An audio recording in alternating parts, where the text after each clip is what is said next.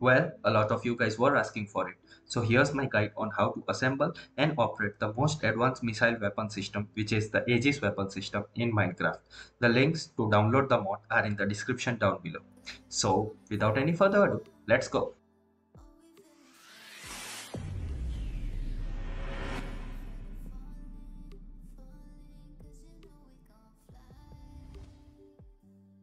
To start building your very own AEGIS weapon system, these are the following things that you are gonna need.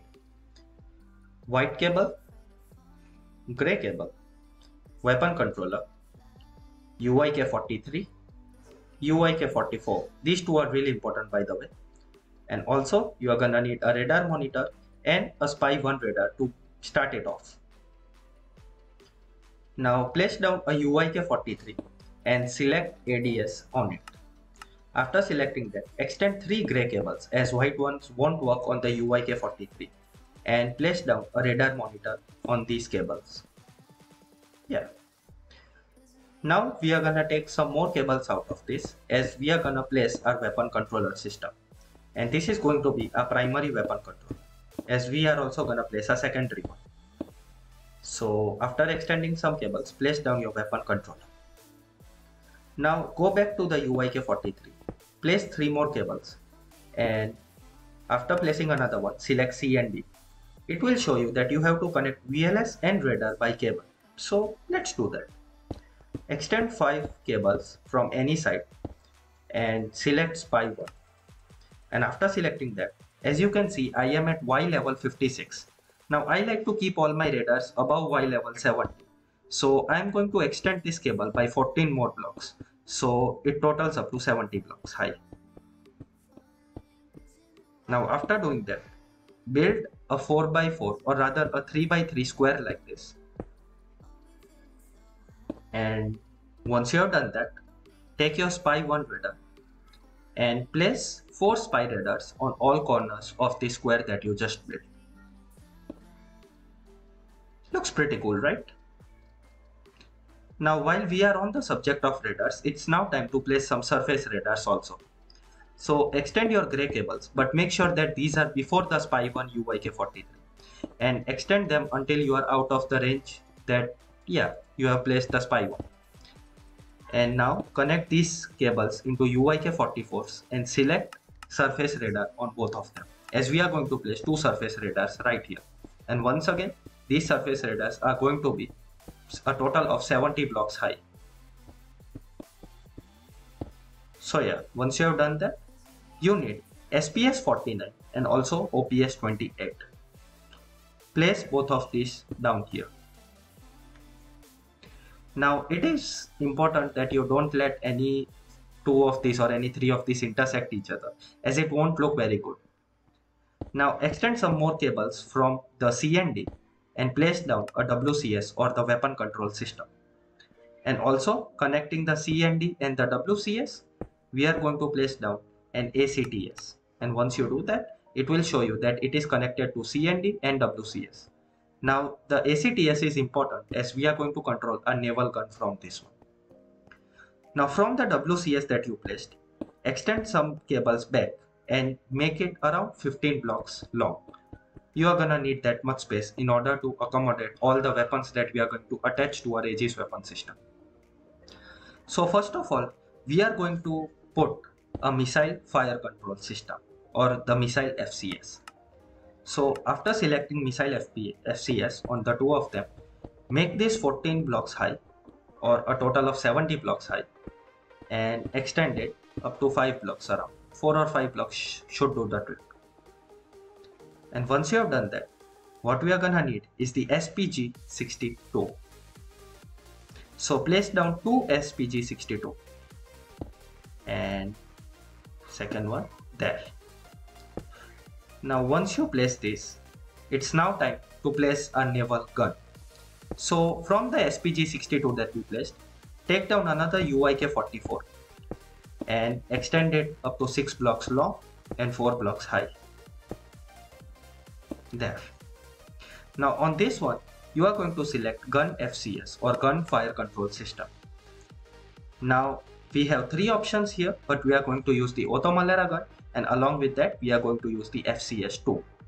So place down your FCS2 on this white cable, and also place down your Automalera gun on top of the white cables. And look how cool that looks. Now with the naval gun placed, it's now time to place our CIWS system to intercept any flying aircrafts, helicopters and missiles in our range. So select CIWS, and we are going to place two of them, by the way. Connect both of these by white cable and bring it out a little bit, and also raise it 2 or 3 blocks. If you don't want to raise it, that's fine too. I'm just doing that in order to protect my base a little bit from friendly CIWS fire. You will know what that means at the end of the video. The CIWS is a pretty dangerous system in this case. So place down 2 CIWS blocks. Oops. Yeah, that's more like it. And finally, it's time for our missile launcher, or basically the missile VLS, or the vertical launch system. So place down 3 UYK-44s. On the top one select Tomahawk missiles, and on the bottom two select missile VLS. And now connect these by cables. Now I did make a little mistake here, which I am going to correct just in a little while. So yeah, extend the white cable like this and extend it in 2 directions, as we are going to place 2 vertical launch systems. Now this mod gives you 2 options for the VLS, a MK158 and an MK159. Now the 158 is double in size than the MK159. The MK158 can hold 64 missiles and the MK159 can hold 32 missiles. But yeah, look how cool these look. And with that placed, our system is complete. Now when you take a look at the weapon controller, our main weapon controller by the way, and you power it on, it will show you this weapon system. Clicking on it will show you all the different components that we have attached to our AEGIS weapon system. CIWS, VLS, everything. But as you can see, one of the VLS is not showing up.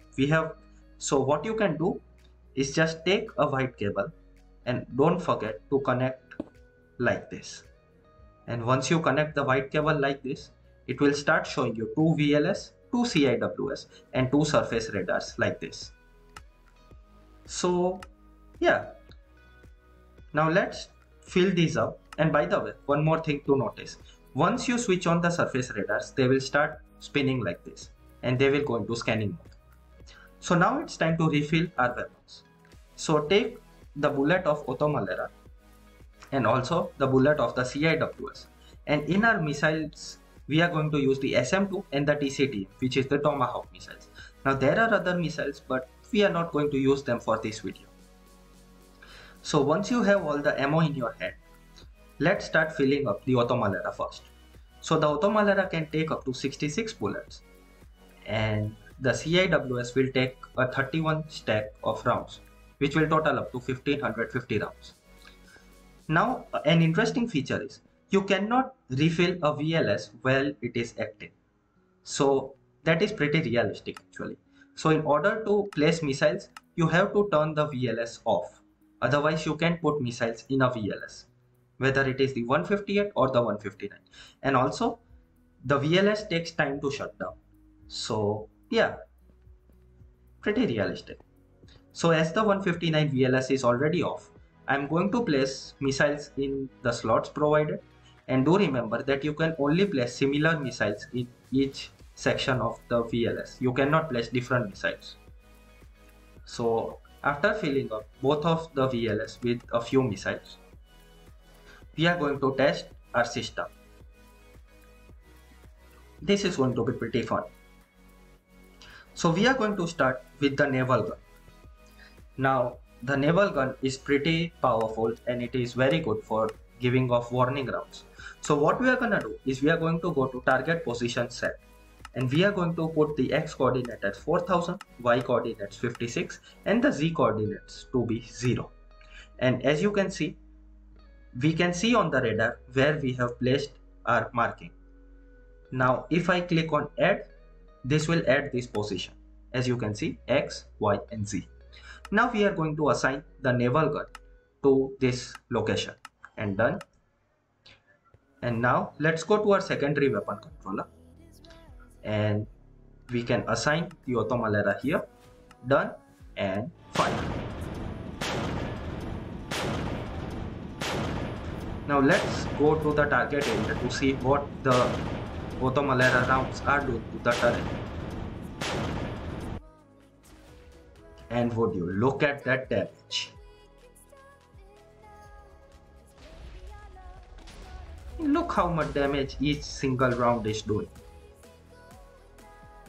Heck, I would use the Automalera to mine. Now let's go back, and yeah, let's turn the Automalera off. You can do that by suspending the action. Now if you want to keep it, you can keep this, or if you want to remove the coordinates, just click on cancel and the coordinates will be removed. So near our Automalera fire, basically, there was this HBM's base which was pre-generated. Now I have located the coordinates, and I am going to put the coordinates in the weapon control system, and we are going to bombard this entire base with missiles. So our first position is going to be 4183, 56, and a -42, and we are going to add this position. And by zooming in, you can exactly locate where you have placed your marker at. So like this, we are going to place a total of 3 coordinates that we want to fire our missiles at, and then we are gonna see what will happen to that base. Now that we have locked in 3 positions, let's assign 2 Tomahawk missiles to the first 2 positions, and let's assign an SM-2 missile to the third position. Fire.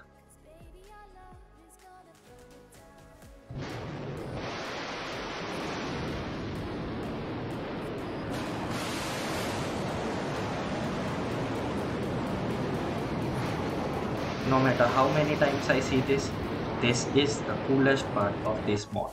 The missiles, when they launch, the animation is just amazing. Now let's see what happens to this base once our missiles reach here. Bam! Look at that damage. Half of the base is already gone, and there is radiation everywhere due to the radioactive barrels. So this is the power of the Tomahawk missiles.